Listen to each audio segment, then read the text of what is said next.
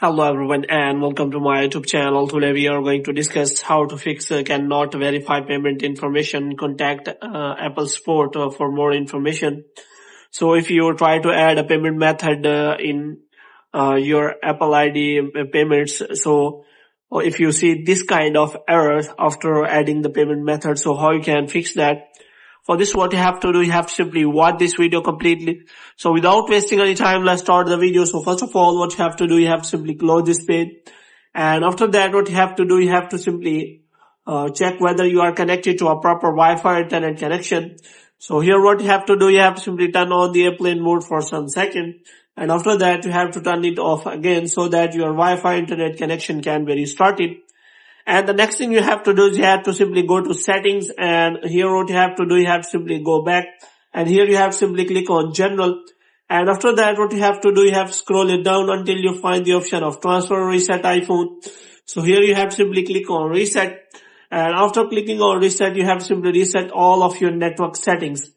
And the next thing you have to do is you have to simply check that you are not connected to any kind of VPN. So here what you have to do, you have to simply search for VPN in settings. So here you have to simply click on that.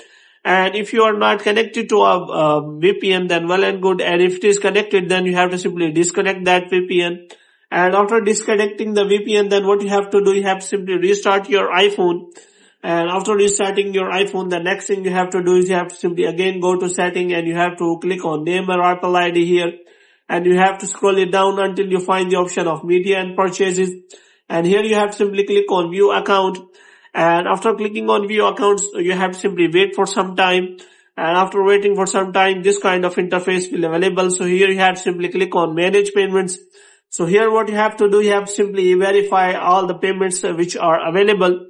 So if you see any kind of error related to any kind of payments, then you have to simply remove that payment and try to add that payment again and verify your payment method. If the problem is still there, then you have to try to add a new payment method which works on payment methods.